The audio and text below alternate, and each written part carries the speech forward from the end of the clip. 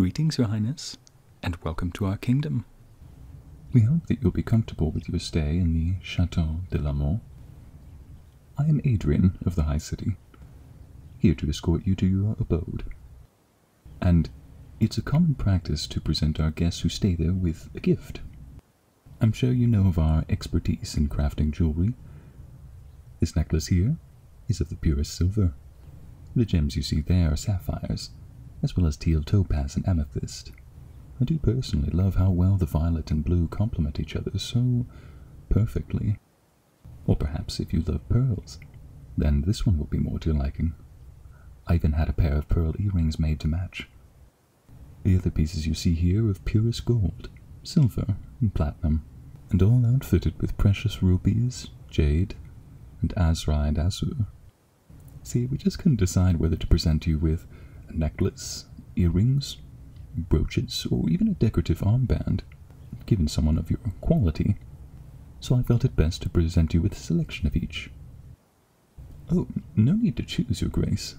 They're all yours. I'll have them sent to your chambers. And since you're going to be staying here, would you care for me to show you around the castle grounds? Splendid. Take hold of my arm.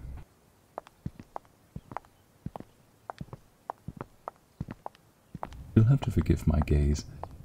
I had no idea Your Grace would be so breathtaking. At first I thought it might be the gardenias or sweet peas leading me on, but certainly not even their mind-tingling aroma could overshadow your countenance. Too kind, please, Your Highness. I am a man of no exaggeration.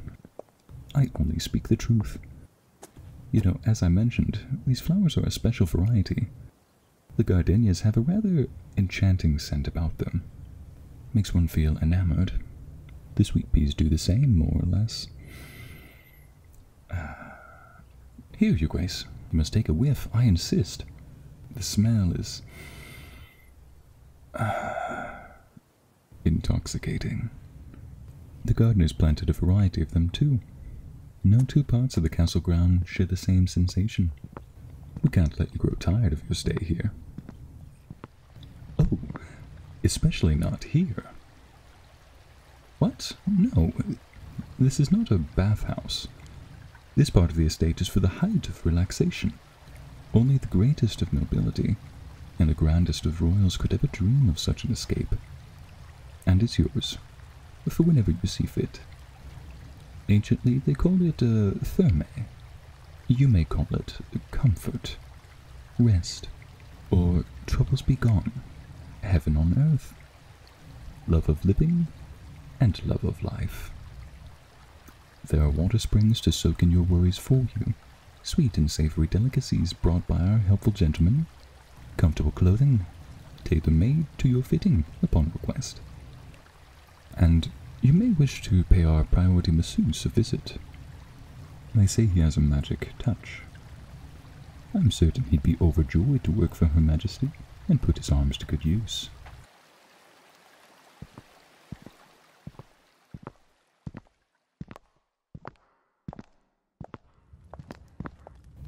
And here, Your Highness, is our dining hall. Pardon, your dining area. That is, should you not prefer being served in your chamber. Personally, I enjoy the ambience. Artisans put everything into what you see, and even so in what you might not see. Look up. Don't be bashful. The extremities are still covered. We don't shy at the male anatomy, it seems. But amazing how an artist can put such detail into every lock of hair and every stretch of muscle. You'd think they were real. Oh, the wings do give it away. The hardest part was painting the eyes. Eyes are so expressive, so full of emotion, it's hard capturing that radiance. What? Yes, I painted this ceiling. Your Grace, you will be in no short supply of surprises here.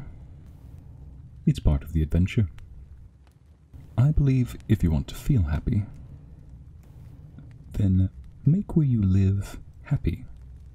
When I paint a smile, I want the eyes to light up with the smile.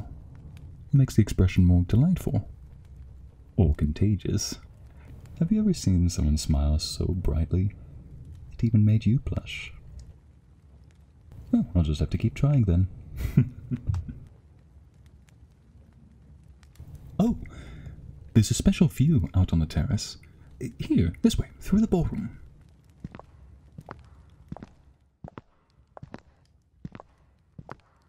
You come at a good time of the year. In the early summer, we throw festivities in the ballroom nearly every week in here. If I'm not mistaken, I believe there's a bachelor's ball soon to come.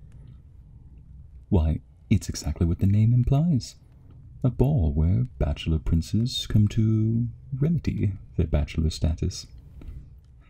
Ladies far and wide come too. You might enjoy gracing us with your presence too. Unless you chafe at the idea of heart-throbbing suitors vying for your attention by the score.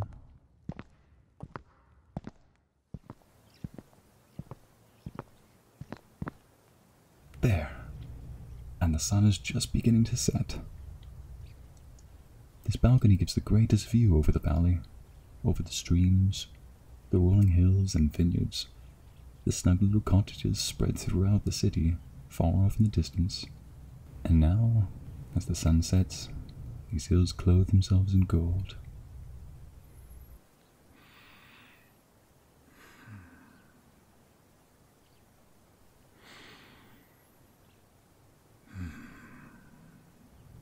So peaceful. Could never tire of witnessing such beauty. Not just the sunset. I reckon many a man has brought his love to this very place before proposing himself to her.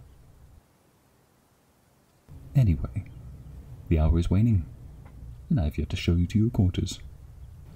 Brody, Geralt, Her Highness is weary, and she has many stairs to climb. Don't let her weary herself any further. These two burly gentlemen will act as your throne-bearer.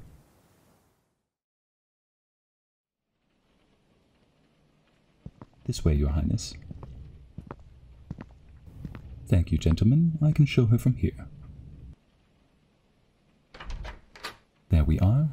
This is your chamber. This key is to your room. Only your bodyguard and your servant have the duplicates. Yes, you must have a servant boy if you're to stay here. Who's to run your errands? Keep your chamber comfortable. Here you are. And there's a nightgown made for you as well, by your bedside. Softest fabric I've ever felt. Your servant can draw hot water for you if you'd like. And, Your Grace, before I leave, I'm not ignorant to the rumors about this castle. You may have heard them. Rumors of charming staff men, of ladies and even princesses running around with them. And, well, you might be wondering if they're true. I can't say if they are true or not. Well, I suppose that will have to be a surprise. After all, it's part of the adventure.